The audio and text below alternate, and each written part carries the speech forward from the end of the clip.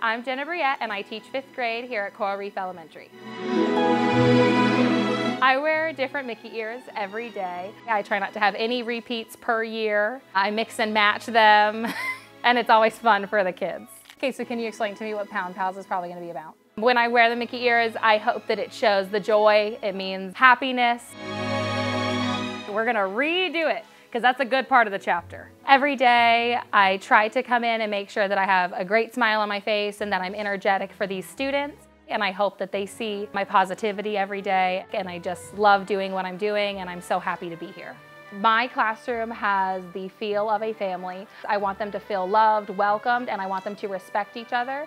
I really think that my classroom is fun. I try to always engage them in games and things that they enjoy to try to make that personal connection. If they enjoy their learning, they are going to learn more. She took another long breath.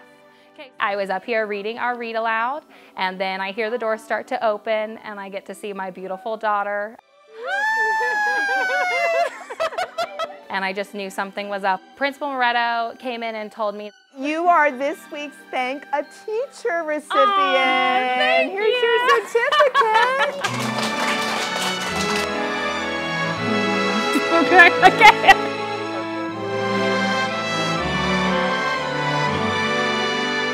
She is utterly kind and compassionate, and she works harder than anyone we know.